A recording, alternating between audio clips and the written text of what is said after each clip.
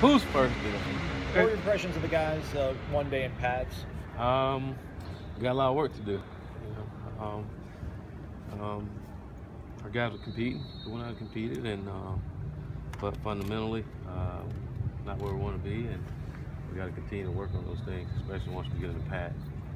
Surprising where they were, how much work you have ahead of you, or about on track? About on track. It's spring ball, and the guys know how to play. There's a lot of learning going on right now, so they're learning, and throughout the process of learning, you can't take away from the techniques and fundamentals of getting the job done. So we got to constantly preach that and teach that, and then expect the results behind it.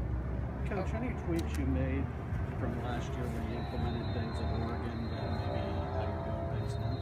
Well, just I wouldn't say necessarily a lot of tweaks. It's just going through the process and making sure our guys understand how it all works. Because once you learn the foundation of what we're doing, then everything else we want to do with it comes off of that. And so we're trying to teach our guys the foundation of what we're doing, offensively, defensively, and special teams, and then we can add a lot of things and see how things add on to those. Coach, to add to that, how much game film do you watch from last year to kind of help tweak those mistakes? We watched game film last year to actually just watch the guys play, see how they play, and see what we're working with. A lot of that film's not going to help us from a schematic standpoint because we're doing things a little differently. I shouldn't say differently. Everybody run the same plays. We just call them something different.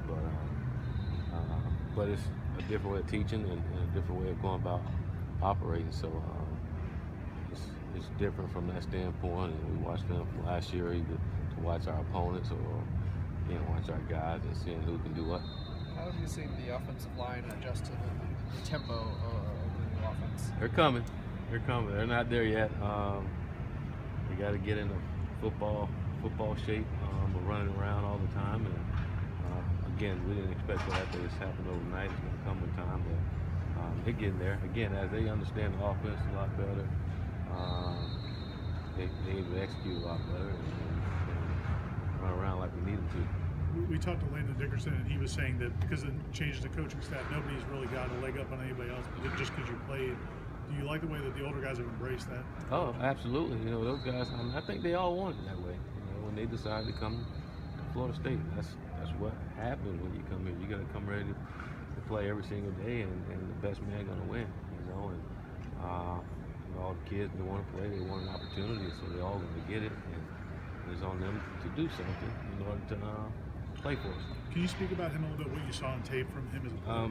Well, and Landon, young kid, a lot of potential. Be really good. I really like his leadership style. Since I've been here, he's been one of the guys that speak up and talk and try to get guys to do the right thing. As a coach, you love it when you have a guy that's not willing to sit back and allow things just to go the opposite way. And he's one of those guys that has bought in and helped the football team. Coach, Dontavius Jackson said he has a new energy. How have you seen him? New who? A new energy for practice. Just what have you seen from him so far? He's very athletic. He's running around pretty good, and he's making some plays. He's making some plays on defense. Again, he's learning too, but you can see he's flying around. He's having fun. I mean, not just here in spring ball, but throughout the chase and all. He's been one of the kids that's having fun competing and excited about what's going on. Coach, how has the team adapted to the speed and the energy of these practices? I think they're adapting well. Again, with all the learning that's going on, and then we're asking these guys to run around as much as we are and as fast as we tell them to. I think they picking it up pretty quick and doing a good job. Like I say, we're not where we need to be, but we're going to continue to work on getting better. Coach, with the music going on in the background, does it ever get in the way of you communicating with the players and instructing them? Is it maybe too loud at times? Or? No, if it was, we wouldn't have it up that loud. It's pretty simple. Yeah. I mean, those kids walk around with the headphones all day and they're pretty focused, and playing games on Saturday is never quiet in the stadium, so I don't think that's ever a factor for us. And there's times where we have the music up loud. Sometimes we just have it kind of mellow, but there's a lot of teaching going on and a lot of learning going on, and again, we're not don't need to yell or anything. We just need to continue to teach, teach in meetings, teach an individual, and let the guys go out and play and let them communicate. I'd rather them communicate with each other than us communicate with them, because we're not on the field when they're playing. How have you seen Jaden and Amari kind of adapt to what's expected of them in the college practice? Say it again. How have you seen Jaden and Amari kind of adapt to what's expected of them in college practice? Pretty good. I mean, well, I say pretty good. We still got to teach the young lads.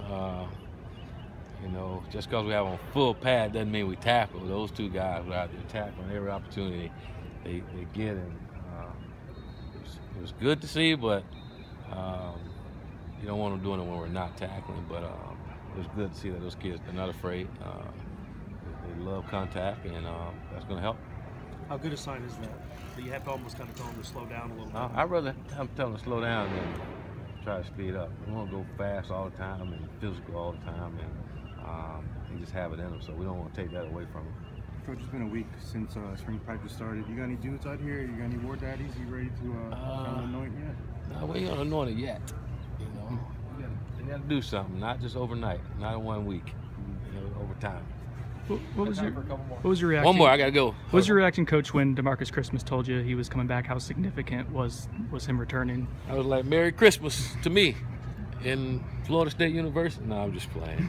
I was really excited. You know, he's a kid that I tried to recruit out of high school and got to know, and the kid went to the same high school that I went to, and so that's always special to have a kid from the same high school, but a good football player too, to help our football team to continue to work to get better, you know, and I'm happy for him to come back and continue to get better, and hopefully put himself in a great position to where he can get all the things that he wanted to get accomplished academically and football-wise. All right.